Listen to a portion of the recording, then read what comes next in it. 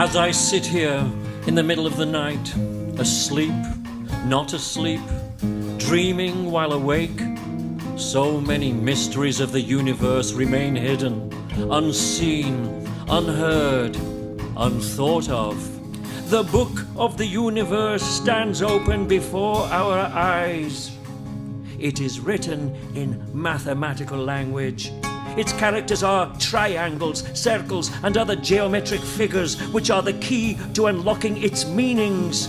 If we cannot understand these, we will remain wandering in a dark labyrinth.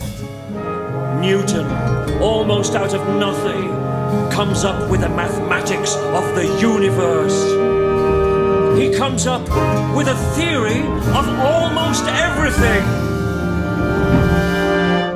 Everybody preserves in a state of rest or of uniform motion in a straight line,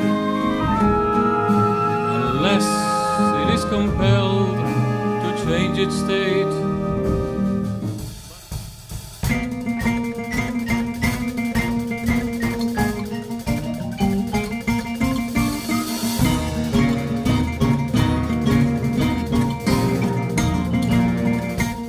In fact, there are two fundamental magnitudes. One called energy, and the other I have called entropy.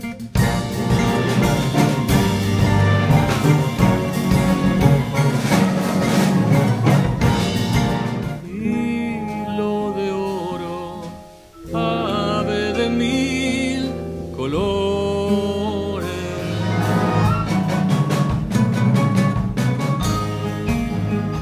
What do we know, Dr. Einstein? Listen to this.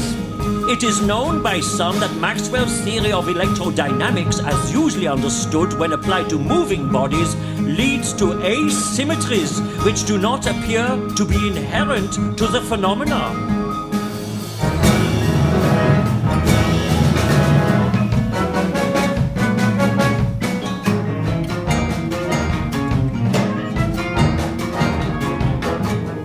What do we know, Lucretius?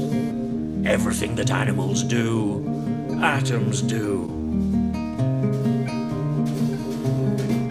Cuando el aire entre mis ramas va, veo que se sorprende de ser viento en tierra extraña.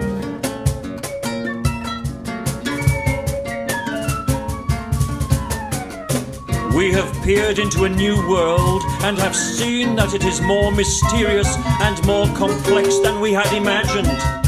Still more mysteries of the universe remain hidden.